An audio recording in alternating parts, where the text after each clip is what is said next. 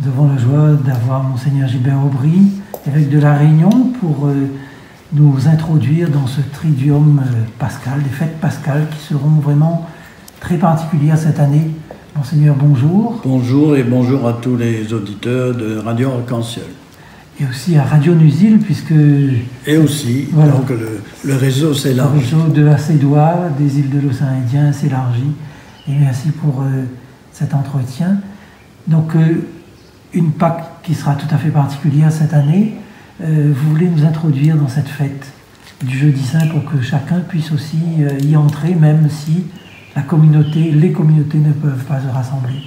Oui, alors liturgiquement, en relation avec le Jeudi Saint, quand on prend le missel, normalement, le matin, il y a la messe chrismale.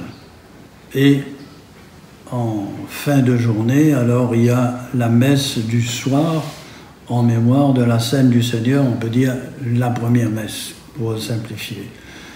Et cette année, nous n'aurons pas de messe chrismale. Et pour le Jeudi Saint,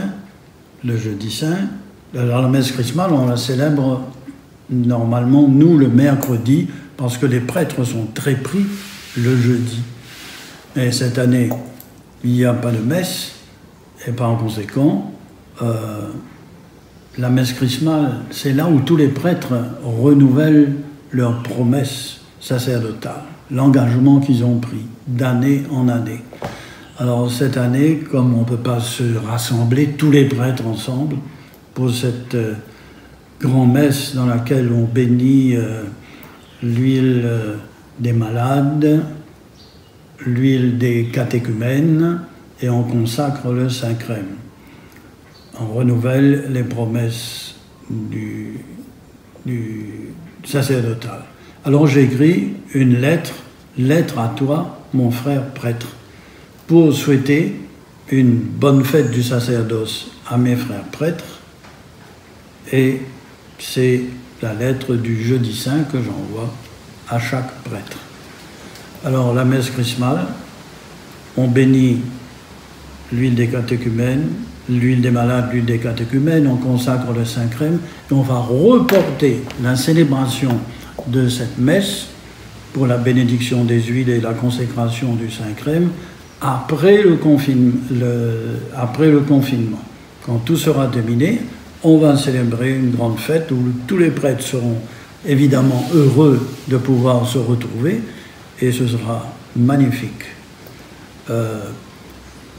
Pour le Jeudi Saint, bon, pour le Vendredi Saint, pour le Samedi Saint, il n'y aura pas de messe, puisque nous sommes dans le confinement, mais le service diocésain de pastoral liturgique et sacramentel a mis au point des fiches pour permettre aux fidèles, de manière privée ou dans le cercle de famille, en préservant les mesures barrières, de prier ensemble et d'être en communion par la prière.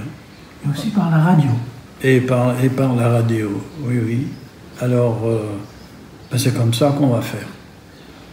Alors, si nous passons au Jeudi Saint, le Jeudi Saint est marqué par le lavement des pieds, c'est-à-dire la dimension du service.